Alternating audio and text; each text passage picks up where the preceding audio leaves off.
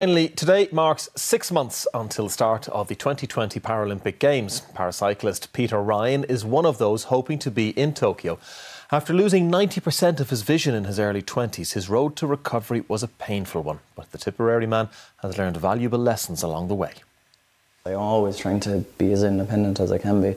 Everyday tasks are a challenge for Peter Ryan, even working his way around a washing machine.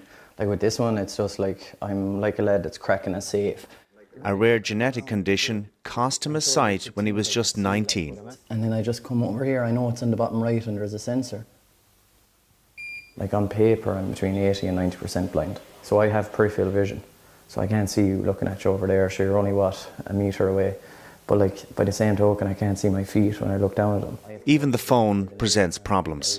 Screen reading technology, so it reads out everything. But I've the speed turned up and I know what to decipher out, and it's, I suppose, we won't go into Mikey Bowl and Stag.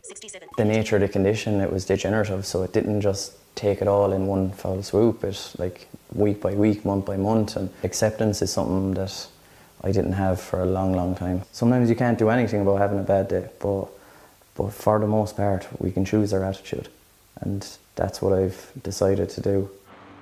Peter is aiming for his second Paralympic Games. Once a week he takes the train from Thurles to Dublin for training assessment. So like there's only a certain carriage that'll take. Obviously this is bigger than your average bike. It's logistically, yeah, there's a lot to it. I can do anything, it just takes a little bit longer sometimes. So it's all in that same mould. I'm definitely that annoying lad that talks on the train.